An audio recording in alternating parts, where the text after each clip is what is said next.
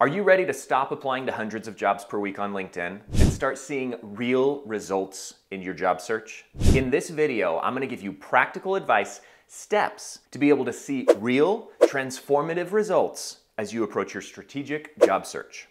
If you haven't subscribed yet, why not? Hit that subscribe button, hit that bell, and you'll be notified every time I release a brand new video just like this one.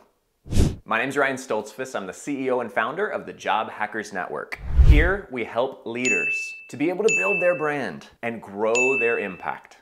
So today, we're gonna discuss 3 things that are gonna help you to get away from LinkedIn applications and do the work that's actually gonna matter. And the third one is a golden bullet. Stick around and make sure you watch that third one. All right, number 1, always apply to the job on the company career page, not on LinkedIn. Why? Let's look at 3 reasons why that's gonna help you with your results. Number 1, the role on LinkedIn might be a filler rec. What the heck is a filler rec, Ryan? All right, I see this done over and over and over again. Essentially, a filler rec is BS. What a filler rec is something that's simply floating out there to gather applicants. We may need them in the future, right? It's not a real rec. It's a bucket that they're hoping that really amazing candidates are just gonna fall into. But here's the deal, nobody's looking at it. It doesn't even matter if an amazing person falls into there, they don't have a job for you now. And so it's a filler rec. Go over to their career website, search for that rec by title, by city, see if it actually is as it's posted on LinkedIn. Okay, number 1, make sure it's not a filler rec. Number 2, it could be a ghost rec. What the heck is a ghost rec? It's fake in this way.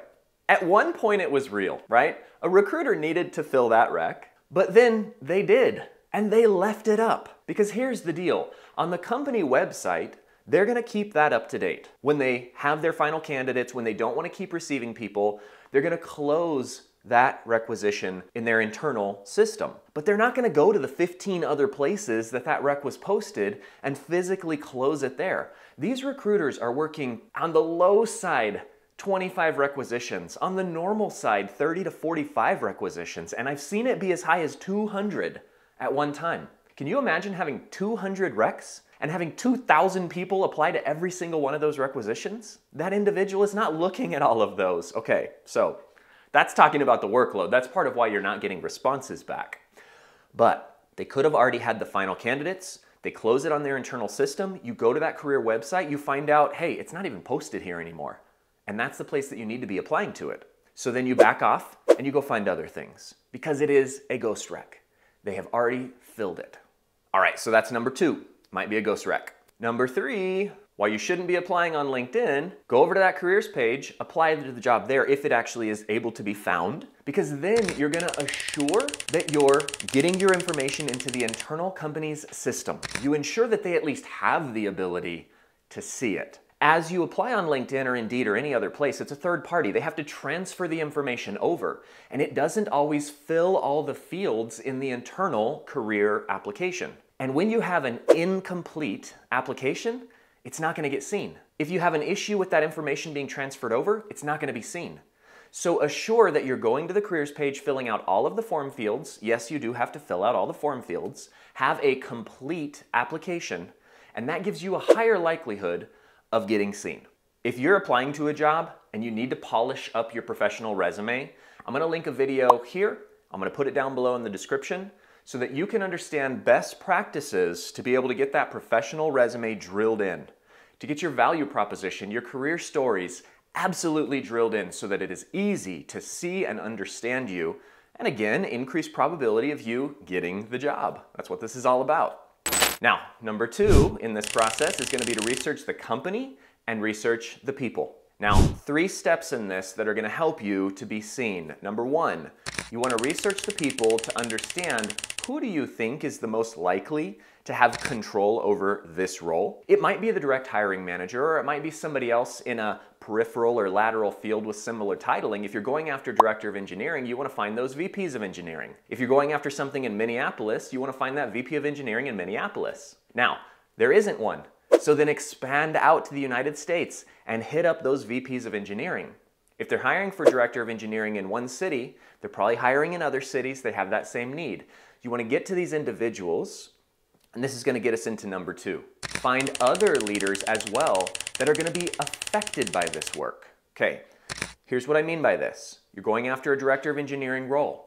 The director of operations, even better, the VP of operations, that P&L owner, might be affected by the work that this director of engineering is doing. So now you have this list of other individuals who are affected, influenced. The work that this director of engineering is doing is going to enable them to better deliver in their space. Okay, so look at those peripheral roles that are 1 to 2 layers up, because in step number 3, you're going to communicate with all these people. Send out messages with your drilled in value proposition.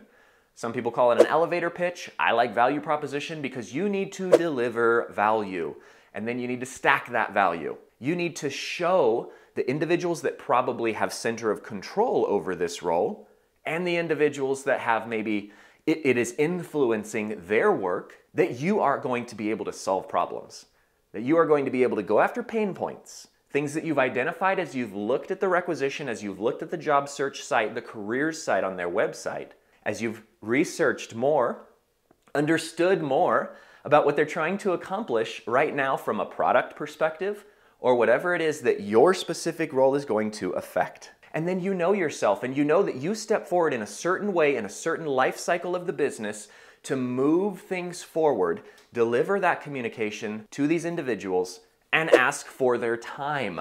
Ask for their time, network with them, have conversations. That is what you're going for in the job search, and that is what gets it done.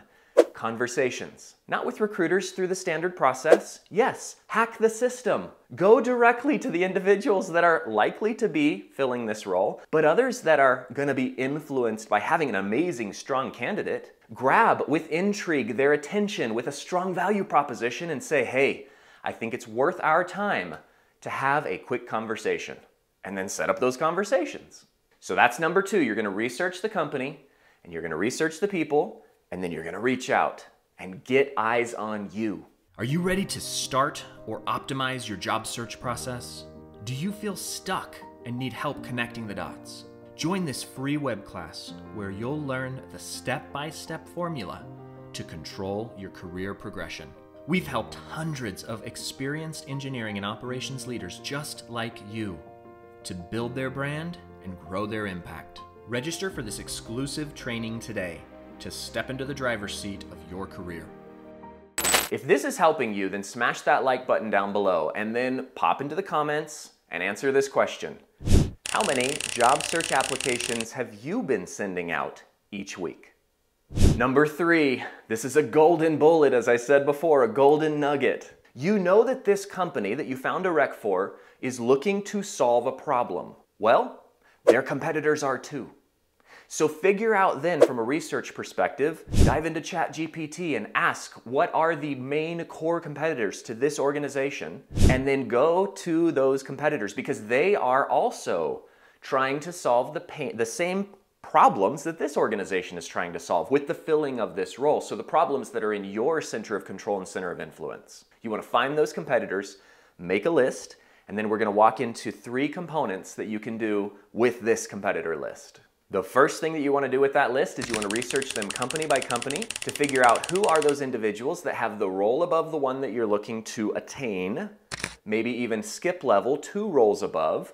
These are the individuals that would hold the purse strings to be able to create the role that you would want in these competitors. These are the individuals that have the direct ownership of the problems that you can solve.